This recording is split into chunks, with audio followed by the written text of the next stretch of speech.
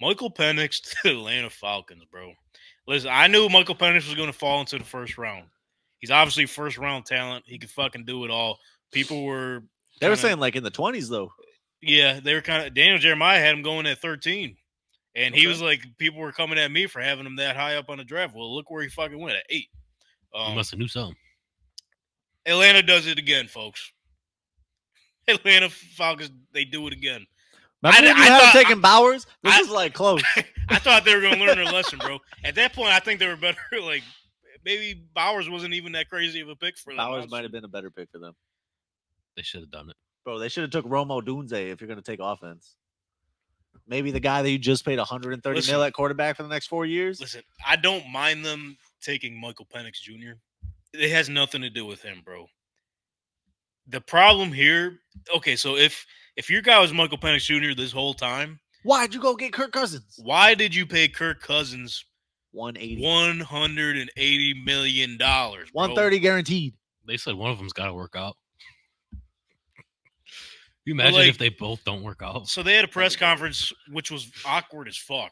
The GM and the head coach, Raheem Morrison, I forget the GM's name.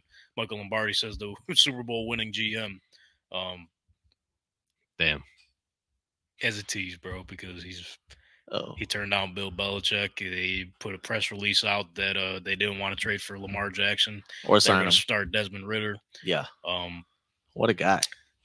They were saying that they wanted to follow the Green Bay model. Okay? As Daniel Jeremiah likes to say, this is apples to oranges, bro. The Green Bay Packers at that time were coming off an NFC Championship loss. They've had Aaron Rodgers for like 12 years at that point. Brett Favre too. The camaraderie was with that team. They're in a whole different position than the fucking Atlanta. What is the Atlanta Falcons do? They haven't won. They haven't even been to a playoff game since they lost the 28-3 lead in the Super Bowl, bro. Ooh. Why take a luxury pick? You have no luxury to begin with. Maybe they do. 2 quarterback confidence. System. 2 quarterback system. Something.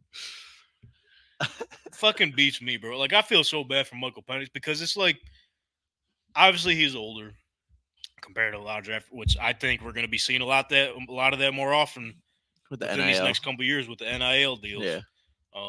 He's ready to go play now, bro. Like if even with the Denver Broncos, they got Bo Nix, who is more experienced, probably one of the most experienced college quarterbacks of all time. Veteran. Numbers go to show with the amount of games he started. Like, there's no question he's going out there to play now. You're the Atlanta. You got Kirk Cousins, bro. Why?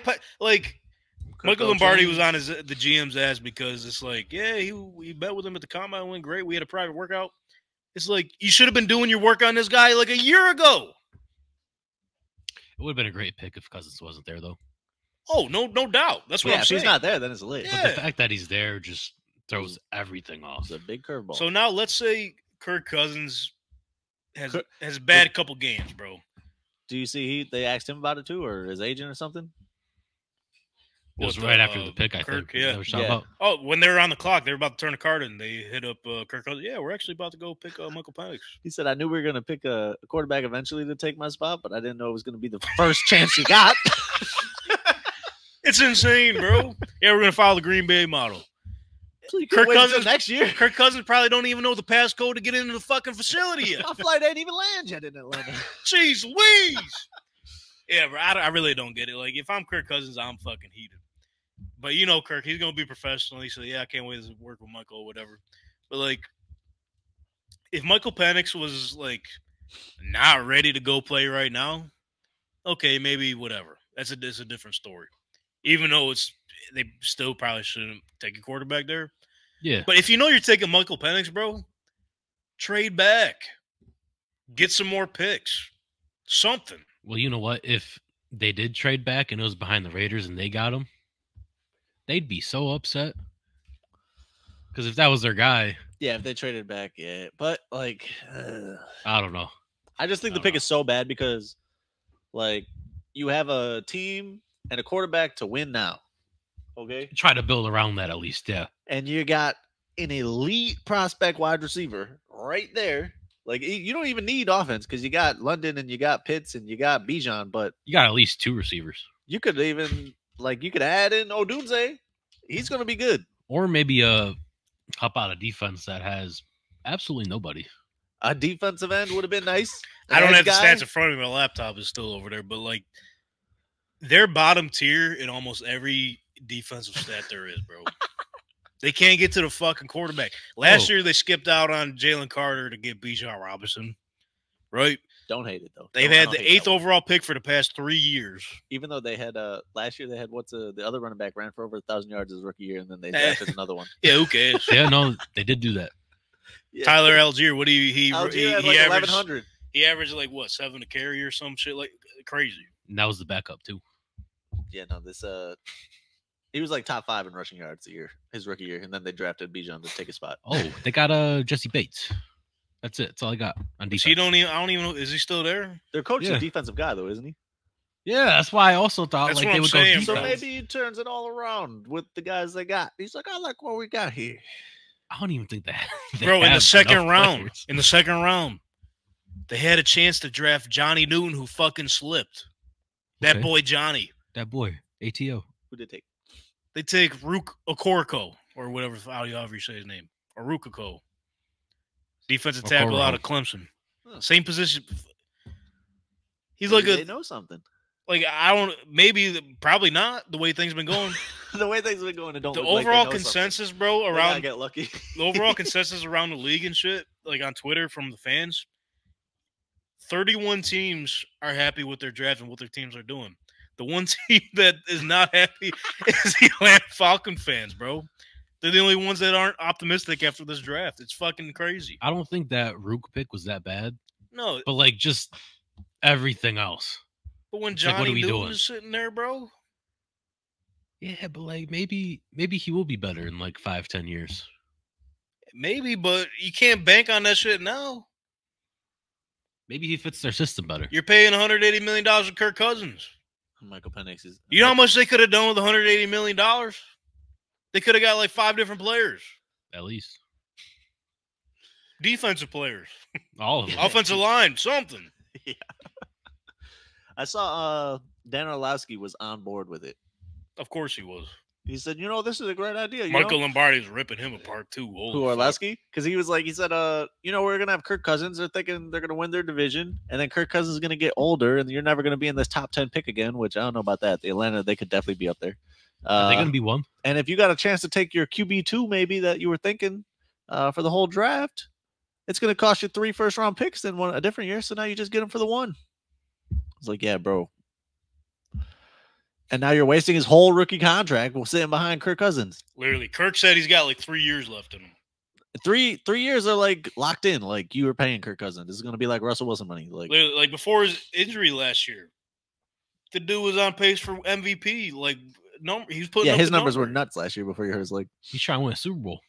Yeah, they ain't having it. I don't think it's going to happen. But like, look at what the Texans are doing with their rookie deal. They just went, we'll just pay Diggs this year, whatever. Because you got a quarterback get it that's out the really way. good. Yeah. For the real cheap, you could pay other guys. Instead, they got a quarterback that's really expensive and a quarterback that's cheap. And then once the other quarterback's gone, they're gonna have to pay Penix in like 2 years.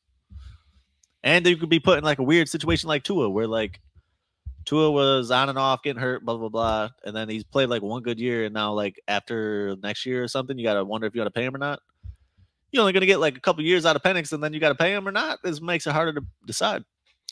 Maybe that 5th year extension had a play in it. Maybe, but like you're still, I don't know. Still bro. got to pay him at some point, but yeah. Let's say Michael Tap, tap, Penix tap, just, tap, tap. let's just say he lights up practice, bro, and makes Kirk Cousins look like dog shit. Yeah, people. They have no choice but to. or if they start like 2 and 4. That too. What are they going to do? And since Kirk Cousins has no like Aaron Rodgers had ties with Green Bay, like he had a connection with their fans and shit after 12 years or however long he stayed there for. Kirk Cousins got no loyalty to those fans. The fans don't give a fuck. He just showed up. Yeah. If he plays good, they're gonna love him. If he plays like ass, they're gonna hate him. He ain't got no. And Super they know Bowls they or got a nothing like fucking that. stud like Michael Penix sitting on the bench. They're gonna be calling for his name. They just fuck themselves. They're fucked. Unless Michael Penix goes in there and says, "Oh, Fucked. lights that bitch up." Or if he's just doo-doo. Kind of hope he does. You imagine? Yeah. So I don't know, That'd be bro. crazy. They set it feels like they're never gonna learn their lessons, bro.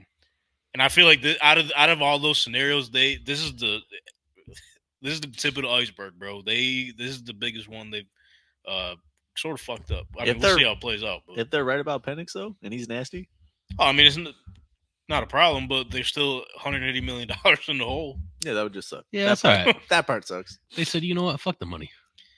But it's like I don't know what like. If you're the GM, bro, how don't you know that Michael Penix is your guy early on if you're doing the homework on him? Yeah, It's not like he just it's it's not like he just came out of the woodworks and was a dog. I don't know, Wrong. fucking beast meat. wrong. But yeah, we like Michael Penix. Maybe too much. Author blank, you got $90 million guaranteed? Yeah, throw it at Kirk, bro. We still gonna take Michael, but get Kirk, get him in.